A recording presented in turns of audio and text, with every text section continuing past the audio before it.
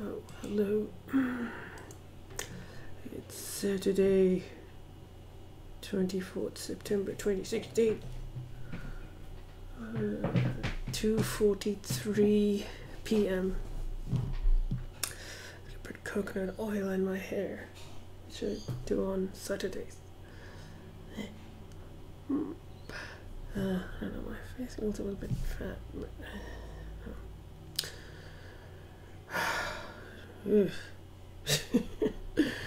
oh man. So I got up sort of a bit late-ish. But you know, did all of my morning routine and all of that.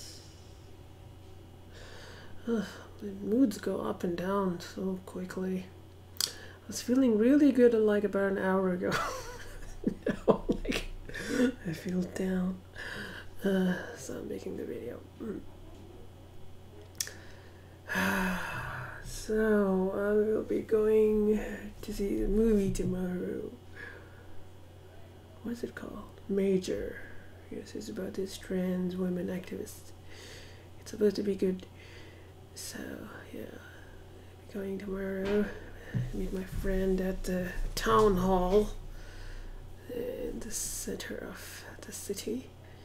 And the cinema is just close by, so yeah.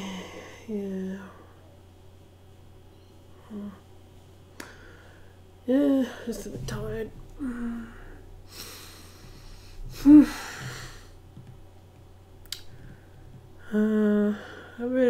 I think I better start applying for jobs next week or Monday. Better focus on that. I also need to register for that bar exam thing. It's like $750. Oh my god, all of this. They want your money. They want your money. Why does it cost that much? Oh. I don't know, I feel like my face looks ugh. It's like oh. It's the hair, it's just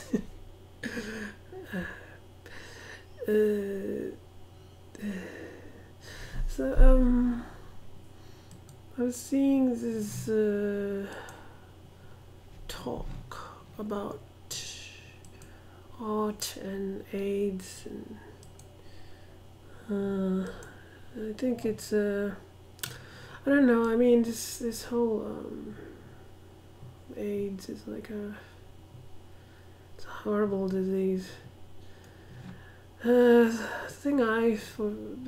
of the reasons I tend to think it's important for me is like, because in the LGBT community, trans women, because a lot of them do sex work to, so they get, a large proportion of the LGBT community is affected by this terrible illness. It's the social stigma. I think they've got the medical stuff fairly well. It would be good to have a complete cure, but the biggest problem with this illness is this social stigma. It's like incredibly bad. And on a personal note, like when I was I don't know, 14 or something, this was back in the United Arab Emirates. I had this friend at school, and he used to like always make jokes, and I would laugh at his jokes. That's what I do. I tend to laugh at people's jokes. And we were like really, that was the basis of our friendship. Was he makes jokes. Actually, he was kind of like teasing people all the time. It was really not that funny. Looking back on it, that was not really that funny. But so yeah, bad on me. Bad on us for doing that. But one day he came and told me like, oh, I've got AIDS or something, and I'm like, what? I mean, I just couldn't believe it. Like, I don't know. And he said something like, well, you know, I had sex with this Filipino woman, and you know how in the United Arab Emirates there are all these domestic workers, and there's exploitation, which is another problem. But that's a different topic. But anyway, he says like, I had a sex with a Filipino maid, and now I have HIV or AIDS, and I'm like, I didn't know whether to believe him, whether this guy was just making this shit up, because you know he used to tell a lot of jokes. But so I didn't know whether to believe this guy, but I was like, ah, come on, you're just joking, and so, but then over the coming few days, he'd never took it back, and so he seemed to be quite serious about it. So I was like, holy shit. And now what I am ashamed of is like, after I found out that this, you know, he told me this, I could see myself like withdrawing from him. I don't want to be around him because I was like afraid I don't want to get that disease. So like, and I feel very guilty about it. Even to this day I still think about that. And that's just, you know, shows me like how the social stigma surrounding this illness is just, and I could see the expression on his face, like he knew exactly, like he knew like what I was thinking, or the fact that I was pulling away, the fact that I felt uncomfortable hanging around him. I could see it in his face, but he never told anything. He never said anything to me. We never really talked about it much after that. So yeah, so I mean, so on a personal note, like I feel very bad, very guilty about that, and it's just